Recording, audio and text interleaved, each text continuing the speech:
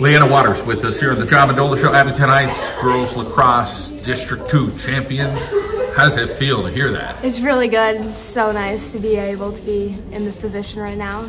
Beating Crestwood, it was, a goal, I'm sure. Like, hey, we lost to them, we got to get them. Talk about, the District 2 championship. Oh yeah, so it was really difficult. We definitely played a tough game the entire time. I'm so glad that we got to be there and got put in that position. We couldn't do it without everyone on our team. So some of the lacrosse programs a little newer than others. Crestwood seems like they've been entrenched for a while. Talk about this Abington Heights program that's rising and rising. Yeah, so we have a really good feeder program with Coach Becky Davis. She helps out with the feeder program that comes up to Abington, so it's really good. I actually came up through it. It was Scranton Youth Lacrosse, so it helps build the Abington team, so it's really nice. What about players on your team? If there's players you remember from last year compared to this year, were there a couple that you felt like really rose up this year, played really well, worked hard, whatever those things are? Yeah, I definitely feel like everyone, so we have a really heavy sophomore class on our team right now, so it really, it helps a lot. So, we had last year as our building year, one of our building years, so then this year, obviously, it came that we got to districts.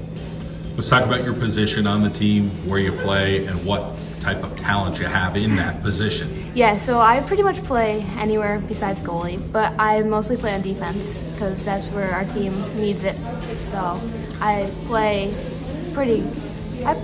almost all the time on defense. So let's talk a little bit about a defender in lacrosse. A lot of times you're kind of just mirroring the offensive player. You kind of got to get in their way. But talk a little bit about the things you can get away with or do legally and the things you really can't do. Yeah, so we play a different kind of defense. So we pretty much just stay in our own positions. We mirror the sticks, obviously.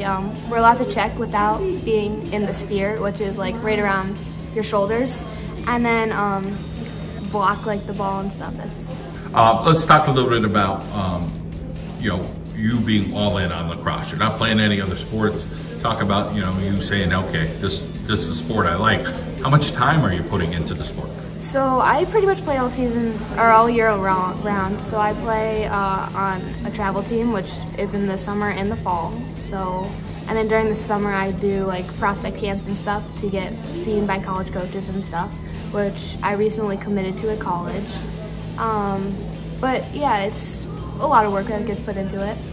You want to tell everybody what that college is? I committed to Lake Erie College in Ohio, so it's a Division II school. So. Congratulations. Thank you. That's awesome. How about an area of study? You're, again, a junior. Did you hone in on that yet, or are you still a little open? I'm going for biology, and I want to go after to be a physician's assistant. All right.